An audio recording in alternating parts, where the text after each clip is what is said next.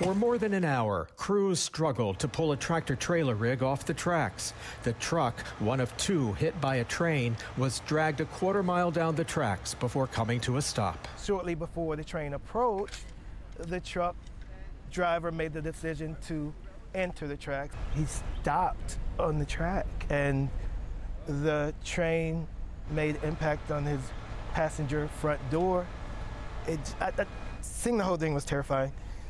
It was really terrifying. Witnesses say the truck driver jumped out of his truck just seconds after the collision. He escaped with what's believed to be non-life-threatening injuries. How far away do you think we are? It all seems frighteningly familiar to those who live and work in this community. 10 years ago this month, another crash happened on this same stretch of tracks. At that time, the train carrying chemicals derailed, sending a plume of smoke over the community of Rosedale.